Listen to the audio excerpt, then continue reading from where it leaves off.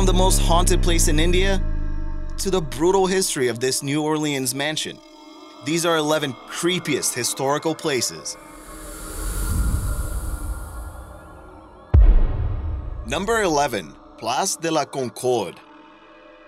Place de la Concorde is the largest square in Paris, and at one point, it was known as the Revolution Square. It was during the French Revolution that one of the most beautiful places in Paris became the site of massive bloodshed. The guillotine was erected in the square, and the most famous head to roll has to be that of King Louis XVI. He was executed on January 21st, 1793, followed by his wife and the last queen of France, Marie Antoinette.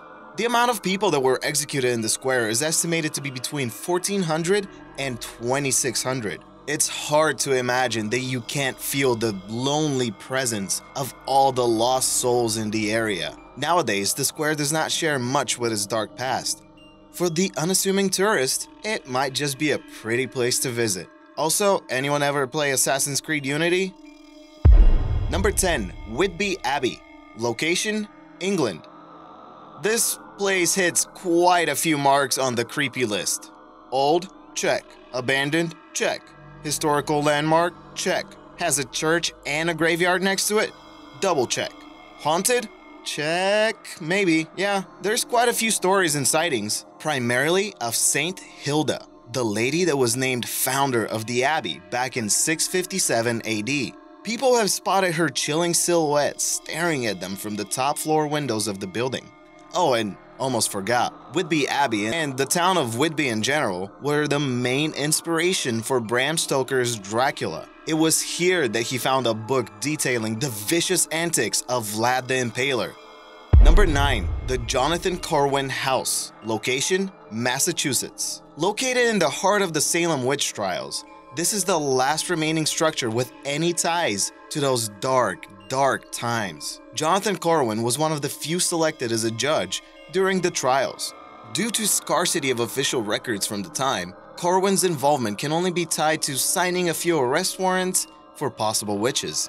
When you walk into the house, you immediately feel the eerie history of the place. It's most likely just your imagination, but it's rare to feel connected to something that happened hundreds of years ago so easily. In total, the trials were responsible for the execution of 20 people for suspected witchcraft. Salem has turned this negative into a positive by creating tourist attractions, spreading the truth about the victims, and making sure that history does not repeat itself. Number 8. The Trans-Allegheny Lunatic Asylum. Location: West Virginia. It wouldn't be a creepy places list without the inclusion of a lunatic asylum. The construction of the asylum was started sometime in the 1850s, and everything was going great until the Civil War. The project was put on hold, and the investment money that still remained was seized by the reorganized government of Virginia, aka West Virginia. In 1863, the building was renamed into the West Virginia Hospital for the Insane. What do you think was a catchier name? Lunatic Asylum or Hospital for the Insane? The asylum was designed to be self-sufficient. There was a cemetery, a farm, a dairy, and the total area of it reached 666 acres, or 270 hectares, which, let's face it, doesn't sound so creepy. This place has been featured on almost every ghost hunting TV show, so it's safe to say that there might be something paranormal happening in the building. There's been some talk about turning the place into a hotel or maybe a golf course. I wonder if that's ever gonna happen. Number 7. The Frankenstein Castle. Location: Germany. Quick, what's the name of the monster in the novel Frankenstein's Monster? It's not Frankenstein, I'll tell you that much. The beautiful hilltop castle in Germany is believed to be the inspiration behind Mary Shelley's famous novel. This castle has an abnormal amount of mystery and legends tied to it. It might be the deep dark forest surrounding it or the actual tale of a real-life mad scientist living there. Conrad Dippel was born in Frankenstein Castle. At some point, he became a renowned alchemist and claimed to have created the elixir of life. He called it Dippel oil and tried to exchange the magical formula for the deed of the castle. There are also claims that he was really into anatomy and may have performed autopsies and strange experiments on the dead. Sound familiar? Unfortunately, this might be a classic case of which came first, the chicken or the egg scenario, since none of the legends surrounding the castle have been substantiated or can be proven to have started before the novel was published. The only evidence linking the author Mary Shelley to the castle is the fact that she spent a few hours in a town that was 10 miles away. Oh, there's also some kind of a fountain of youth hidden in the backyard of the castle. Number 6. The LaLaurie Mansion. Location, Louisiana. To understand why this place is so insanely creepy, we have to travel back in time a bit. How does 1834 sound? Delphine LaLaurie was a famous socialite in New Orleans, and she had somewhat of a good life, excluding the 2 dead husbands. During her 3rd marriage, she built a mansion, a serious mansion, at 1140 Royal Street. And no mansion at that time was complete without slave quarters and a state-of-the-art torture chamber. Or wait, maybe that wasn't normal. Anyway, on April 10th, 1834, a fire broke out in the kitchen of the mansion. As it turned out, it was started by a 70-year-old woman that was chained to the stove. She was trying to commit suicide because she was too afraid of what her punishment might be for something that she did wrong. She mentioned a secret upstairs room that nobody came back from. To quote, police and firefighters found 7 slaves, more or less horribly mutilated, suspended by the neck with their limbs apparently stretched and torn from one extremity to the other. That's pretty graphic. Lady LaLaurie, not sure if we should even call her lady at this point, escaped to Paris and eventually died, never paying for all the horrible things that she did to those people. Some say the building is still haunted. Number 5. Poveglia Island. Location, Italy. It is rare to have so much death and despair located in one place, but Poveglia Island should be ranked in the top 5 of that category. In 1776, the island acted as a check-in for ships traveling to Venice. Several ships were reported to carry the Black Plague, and the island turned into a confinement/quarantine zone. At that point, the bodies just started piling up, with no one bothering to give them a proper burial. This continued on until 1814. In later years, the island was again used as a quarantine station, and finally in the 1920s, someone had the great idea of building an asylum for the insane there. It is suspected that the doctors there were very eager to give anyone a crude lobotomy. Legend says that one of the main doctors jumped off a window because he was tired of being haunted by ghosts. And then, someone in 1968 came up with an even better idea. It was decided that the island would be used for agriculture. Number 4. The Gettysburg Battlefield. Location, Pennsylvania. The Battle of Gettysburg is sometimes described as the turning point of the American Civil War, but many historians debate the fact. The 3-day battle involved the largest number of casualties in the war, and it's also the site of the famous Abraham Lincoln speech. As you might guess, the Gettysburg Battlefield is probably one of the most haunted places in America, with hundreds of reports of ghost sightings yearly. But is there any truth to it?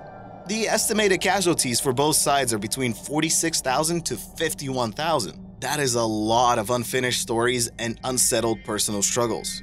There's no concrete evidence of paranormal activity, but there are some convincing pictures floating around the internet. Number 3. The Highway of Tears. Location, Canada. There have been some requests for locations in Canada, so consider this a starting point, guys. Next week, there will be a whole video on abandoned places in Canada. The Highway of Tears is a 450-mile, 720-kilometer stretch of Highway 16 between Prince Rupert and Prince George in British Columbia. The region has suffered historically. The towns in the area are very, very poor, and a lot of people have to hitchhike to get from one place to the next. That has led to the disappearance and murder of an estimated 40 to 50 people since the 70s. When you drive down a road and you see this sign, it's hard not to get completely creeped out. Would you willingly hitchhike in the area? Number 2. The Outback. Location, Australia. It might be due to movies like Wolf Creek and Road Train, or it might be the actual serial killers like Ivan Milat, Bradley Murdoch, and John Justin Bunting Group. Or it could be the countless Reddit stories referring to everything from secret operations to the devil himself. There's just something about the Australian outback that gives many people the heebie-jeebies. I'd love to hear what the Australians think about the situation. Is it just scare tactics, or is there parts of the outback that even the most rugged loco is scared of? Before we jump to number 1, thanks for all the wonderful comments and suggestions. Brett, this sounds very interesting. We'll definitely research it in the near future. Thanks, Drastic Batman. Hope you enjoyed this video as well. As far as honorable mentions go, this time around we're going to look at haunted hotels. First up, we have the Fairmont Empress Hotel. This is actually one of the most famous hotels in British Columbia. There are plenty of sightings of the hotel's architect, Francis Rattenbury. Apparitions of a lanky mustached man with a cane have been spotted by many ghost-friendly guests. You can try to spot the ghost yourself for about $150 a night right now. Then we have the El Salto Hotel in Colombia. There's almost a 100% chance you have seen this abandoned place before. It seems like a different ghost story accompanied every picture of the hotel. Nowadays, it has been restored and is known as the Tequendama Falls Museum of Biodiversity and Culture. The Grand Hotel Vienna in Argentina was not so lucky. The hotel was built by German immigrants between 1941 and 1947, and some claim that Hitler visited the place. But we're definitely not getting into that debate right now. Finally, we have the Ballygally Castle. Surely someone will help out and mention the proper way to pronounce the name. The castle has a long and dark history, which lends credibility to the many ghost sightings and hauntings around the area. It is also the last and only 17th century building to be used as a residence in Northern Ireland. Number 1. The Bangar Fort. Location: India. At number 1, we have the most haunted place in India. Legend states that the beautiful princess of Bangar was targeted by a black magic wizard. He tried giving her a love potion, but she saw through his lies and destroyed the potion by throwing it against the boulder. The boulder started rolling and crushed the wizard. At that point, the wizard cursed the fort and condemned every soul that occupied it. The fort was later invaded by the Mughals, and the 10,000 people that lived there all perished. It is believed that the fort is now haunted by the wizard and the princess, and it is forbidden for anyone to spend the night there. Seriously, there's even a sign. It is said that anyone who dares to visit the fort at night will be visited by the livid princess and the scorned wizard. So what do you think? What place creeped you out the most? Don't be afraid to comment below, and if you haven't already, subscribe for more awesome World Unearthed.